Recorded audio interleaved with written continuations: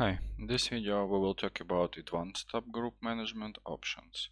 Let's check what we have here. Let's start with group and ungroup automatically.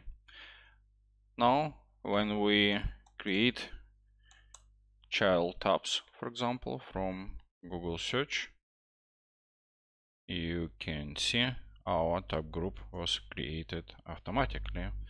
And when we close tabs in our tab group, it gets ungrouped automatically if we have this option on. There is a exception when we have a name for our tab group, it's named, then it's not gonna be ungrouped automatically. Let's see what other options we have.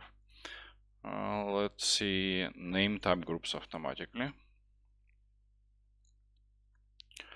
Now this group was named automatically by the first tab. So for example, let's remove the name here. So you can see if there is no name, then the group will be named by the name of the first tab.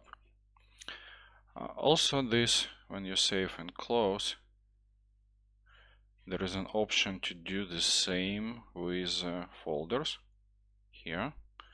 Now your folders will get the name of the first tab in the group.